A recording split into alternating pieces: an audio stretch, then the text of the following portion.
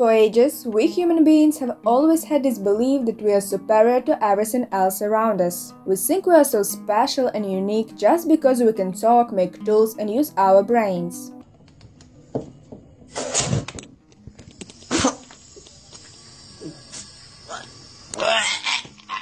Sure, animals still can't write romance books or make funny memes like we do.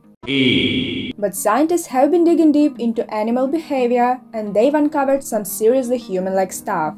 How about some animals organizing funerals and others getting drunk after a girl rejects them?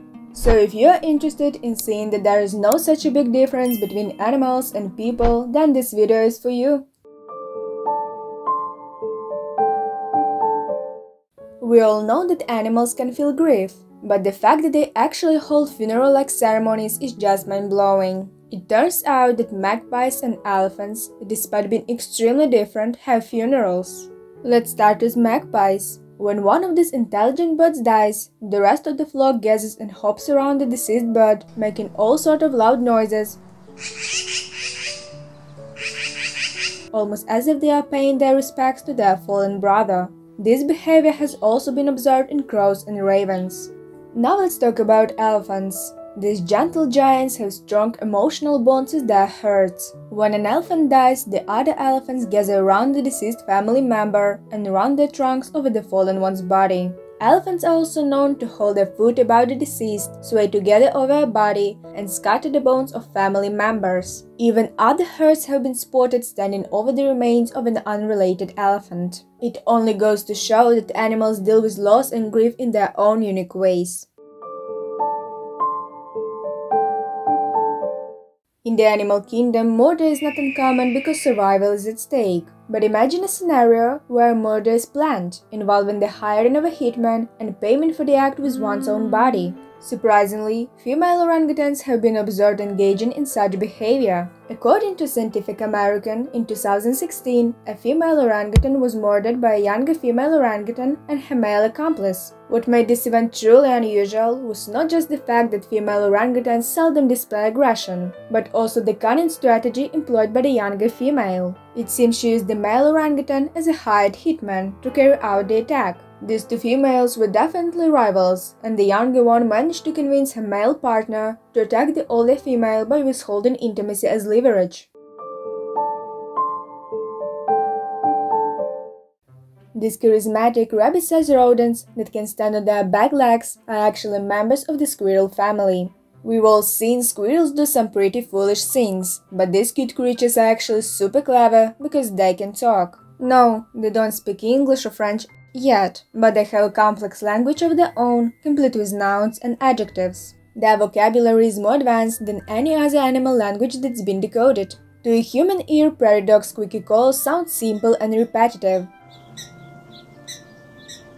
But actually, those calls can convey incredibly descriptive details. Prairie dogs can alert one another, for example, that there is not just a human approaching their burrows, but a tall, fast-moving human wearing the color green. What's unfortunate is that a prairie dog can help out a squirrel by yelling. Squirrels, evidently, are still too dumb to speak prairie dog.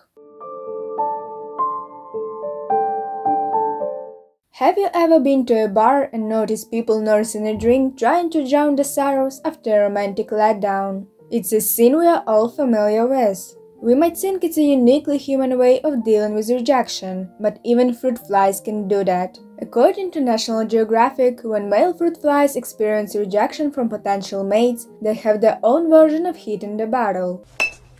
Oh my god. Instead of reaching for a bottle of scotch, they turn to food sources that contain alcohol. And you might be surprised to know that alcohol can be found in just about every rotten, fermenting piece of fruit left in your kitchen, explaining why fruit flies always seem to gravitate toward that part of your house. So, the next time you spot a despondent, lonely fruit fly indulging in some fermented fruit, maybe it's best not to chase the poor guy away. We believed that humans were the only clever beings capable of using tools. But surprise! Turns out other animals like primates, fish and even insects are pretty handy with tools too. It's a real humbling moment when you realize that you don't need a big brain or hands to figure out how to use objects to your advantage. And just when we thought we had seen it all, crows come along to flex even more. These remarkable birds not only know how to use tools, but they can also modify them to fit their needs. According to The Guardian, crows have been observed bending wire into hooks to reach food that is out of their immediate reach. They are smart enough to strip leaves or bark of sticks to get at those insects hiding in tree cracks or holes. So the next time you spot the crow, take a closer look at it. Maybe it's making some new devices to hack your smartphone.